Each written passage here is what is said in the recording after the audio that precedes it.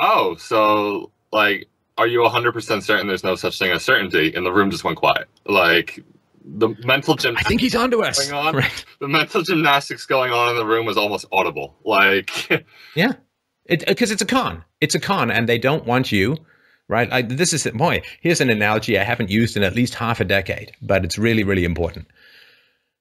The man who makes counterfeit money, counterfeit bills, he knows that they're fake, but he doesn't want you to know that it's fake. He wants you to look at it as real money. And that, of course, is hypocrisy, right? So the people who have this leftist incoherent rage against the other, right, whoever they demonize, everyone on the right, basket of deplorables and so on. Well, they know that they have no moral standards. And they actually, I mean, this is not all lefties, but this is Saul Alinsky's rules for radicals to a T. We have no standards. This is why you can't corner us with hypocrisy because we've got no consistency, no standards. We don't care. Thank you, devil, for the inspiration for this book. That's actually quite real. So they know they have no standards, but they want you to think that they have standards. In the same way the counterfeiter knows that his money is fake, but wants you to believe that it's true. And this silence that occurs is really, really fascinating because it is when the con is up, right? So if the counterfeiter goes into a store that he's regularly been passing off his counterfeit bills, and the guy's never figured out who it is, and you can't ban everyone, and he's just about to buy whatever he's buying with his counterfeit money, and the shopkeeper looks up and says, "Oh, this is so great. You're a long-term customer, value your business. I just got this fantastic, foolproof new counterfeit detection machine. Look at it. Woo, woo. You wave your money over there, and it'll immediately and 100% tell you whether it's real or not. What do you think? What's the guy going to think?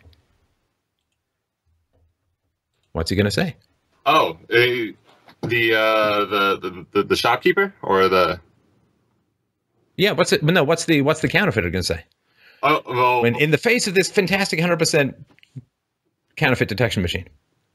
oh well isn't he going to be like just like scrambling to just like like try to preserve himself?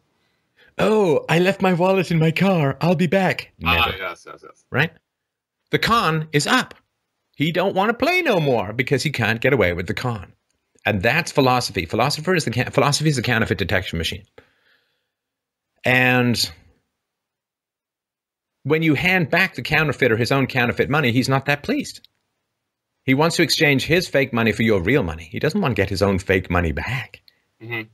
He wants to get rid of it. And that's the self-hatred and the contempt of the leftists. They just want to vent it. They want to get rid of it. They don't want it coming back. And so when people are used to pulling this kind of crap, and I've had so many of these conversations, fortunately not with you today, but so many of these conversations in the show, right, where people come at me hard with nonsense, right? And I'll sort of patiently ask them about it, and they may get more and more frustrated or whatever, but it's healthy for them, of course, right? But there is in the left this feeling of like, oh, this guy's got a counterfeit detection machine. Maybe we'll go find other victims for our nonsense.